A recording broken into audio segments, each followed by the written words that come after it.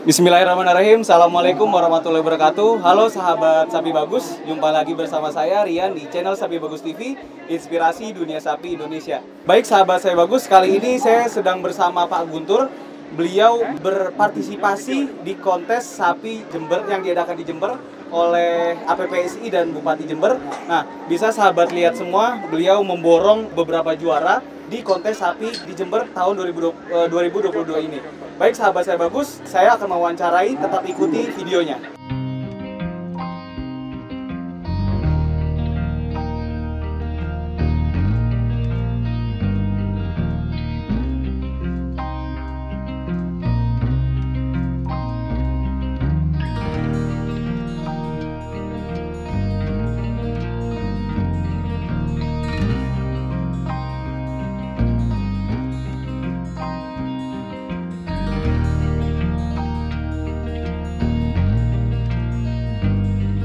Baik sahabat saya bagus, sekarang saya bersama Pak Guntur. Assalamualaikum Pak Guntur. Waalaikumsalam Mas. Apa kabar Pak Guntur? Alhamdulillah, Alhamdulillah sehat. Nah Pak Guntur, kalau boleh tahu Pak Guntur ini mengikuti kontes di Jember ini bawa berapa tim atau berapa ekor sih Pak untuk berpartisipasi tahun ini Pak? Saya ke Jember ini bawa 7 ekor dengan 2 kategori kelas.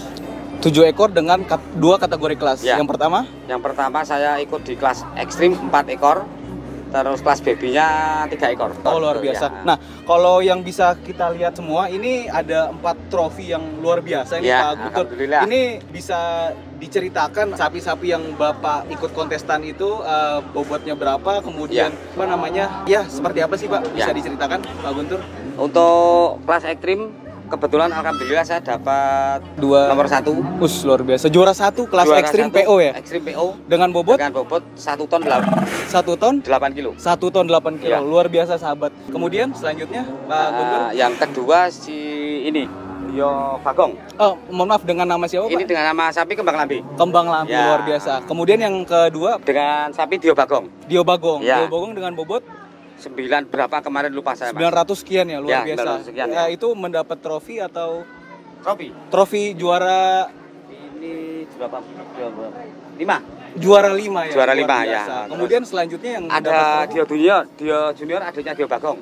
Ada Dio Junior, ada Dio Bagong. Oke, dengan itu sama kelas ekstrim. Nomor 6. Juara 6? Ya, oh 6. Luar biasa.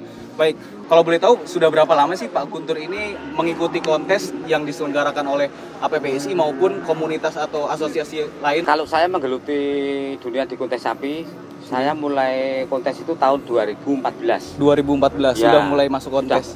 Sudah mengikuti kontes. Baik. Tapi kalau untuk APPSI baru diadakan 3 kali Mas, yang 1 Kerawang, kedua Magelang, ketiga Jember. Oh berarti kalau yang APPSI dari pertama sudah ikut partisipasi ya Pak? Kan APPSI baru tahun 2019. Oh oke, siap. Oke. Dan dari beberapa pengalaman yang mengikuti kontes dari tahun 2014, ada kesan-kesan tersendiri nggak sih Pak dari selama kontes? Misalkan dari bobot sapinya bisa turun atau seperti apa sih? Oh ya. Gimana Pak? Bisa diceritakan Pak? Kalau turun sih tetap aja ada turun karena mengalami Mas, stres dia. Oh, oke. Sapi Bagus Farm menyediakan obat-obatan dan vitamin untuk hewan ternak. Bagi peternak yang memerlukan obat-obatan serta vitamin, bisa menghubungi kontak person berikut ini ya.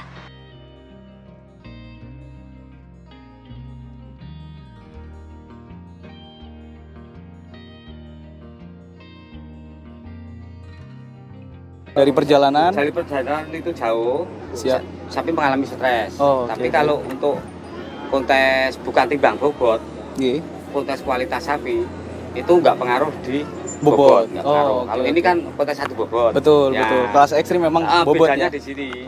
Baik. Kalau kelas 1 bobot sama kelas kualitas sapi kita santai aja Mas. Oke, baik. Nah, kalau boleh tahu Pak Guntur ini punya kandang atau farm di mana sih Pak? Kemudian pemeliharaannya di kandang itu seperti apa bisa sampai masuk kelas ekstrim yang luar biasa seperti ini? Bagaimana sih Pak? Untuk base camp saya itu Padepokan Kulon SGM, itu alamat di Jalan Raya Jogja Solo, KM 19. Ya, Kecamatan Prambanan, Kabupaten Klaten, Jawa Tengah. Oh, Klaten Jawa Tengah, luar biasa. Untuk perawatan biasa Mas, sehari-hari. Untuk perawatan sapi-sapi ekstrim kayak gini biasa. Itu pagi kompor, mandi, Nggih. jemur. Kompor, mandi, jemur. Oh, oke. Nggak dikasih makan. Terus sorenya lagi olahraga sebentar lah. 1 jam apa setengah jam jalan gitu aja. Baik. Nah, ini kan Pak Guntur kan udah beberapa kali mengikuti kontes. Ya. Apa saja sih hal-hal yang harus dipersiapkan jika ingin mengikuti kontes di berbagai daerah? Seperti apa persiapannya? Dari sapinya, mungkin kendaraannya atau pakannya seperti apa sih, Pak? Untuk persiapan ya memang semuanya harus siap, Mas, terutama sapi. Sapi itu segala fisik, kesehatan itu memang harus siap. Kedua, peralatan lainnya juga. Kalau peralatan lainnya kan saya siap, Mas. Karena dari dulu saya memang sudah siapkan. Yang jelas nomor 1 siapkan sapi. Sapinya. Karena yang mau dikonteskan sapinya. Siap. Oke. Nah, Pak Guntur bisa memberikan saran-saran untuk sapi bagus yang andai kata ingin ikut kontes sapi itu seperti apa? Untuk saran-saran kalau mau mengikuti kontes ya itu tadi, Mas. Yang jelas sapi semuanya harus normal, sehat. Dalam arti sehat itu kondisi fisiknya fit. Terus kita mau arahkan ke kontes apa? Kita mau ke kontes timbang bobot. Nah, itu kita pacu. Nah, karena mau ditimbang bobot. Kalau untuk kontes kualitas beda cerita. Timbang bobot kan nomor 2. Betul. Yang penting kualitas dulu. Betul. Itu. Berarti sesuai segmen yang ingin dilombakan. Segmen yang dilombakan apa gitu. Baik. Pak Guntur bisa menceritakan nggak sih, Pak, proses mulai dari pertama kali Pak Guntur ikut kontes tahun 2014 sampai terusnya sampai tahun ini, bagaimana sih suka dukanya, kemudian pengalaman baik maupun buruknya seperti apa sih, bisa ceritakan Pak Guntur? Untuk kontes itu ya semua itu ada suka ada duka, Mas. Untuk dukanya yaitu kalau sapinya kalah, terus kita persiapannya dibilang bagus tapi ternyata kalah. Nah, itu dukanya di situ. Terus kalau sukanya ya kemenangan seperti ini, ya itu udah suatu Mas, kebanggaan lah. Baik. Kemudian pengalaman yang tidak mengenakan atau dukanya seperti bobotnya tidak sesuai saat ditimbang di kontes atau seperti apa, bisa diceritakan Pak Guntur? Nah, seperti itu, Mas. Kalau itu kan biasanya saya mau berangkat itu timbang. Siap. Dari rumah sampai ke lokasi. Dulu kan sebelum seperti itu kok sapinya kok bisa segini. Ternyata ada penurunan. Akibatnya apa? Stres. Berarti dianalisis gitu ya, Pak? Analisis seperti itu, terus akhirnya jantungmu kalau ini sistemnya seperti ini. Baik, berarti berdasarkan pengalaman tahun-tahun sebelumnya, masalah-masalah yang penyusutan mungkin sudah diminimalisir karena sudah beberapa kali pengalaman seperti itu. Nah, kalau boleh tahu nih Pak Guntur, kalau misalkan sapi-sapi yang dengan kelas ekstrim ini, kalau boleh tahu bobotnya kisaran berapa ya sampai susutnya itu? Khususnya dari daerah Jawa Tengah atau Jawa Tengah sampai Jawa Timur sini. Siap. Ini kalau Kembang Lambe susutnya 39 kilo, Mas. 39 kilo. Termasuk banyak juga. Iya, termasuk luar biasa. Iya, oke. Tapi kalau yang lainnya, Pak, seperti kadang ada, Mas. Sapi itu nggak ngalami depresi, nggak ngalami stres. Kadang dari rumah itu 100 sampai sini 100. Kadang cuma sedikit. Itu tergantung tingkat ini, Mas, sapi ini. Tergantung kondisi sapi sapinya kalau sendiri ya? sapi kan kadang sapi ketemu sapi lain nggak mau makan.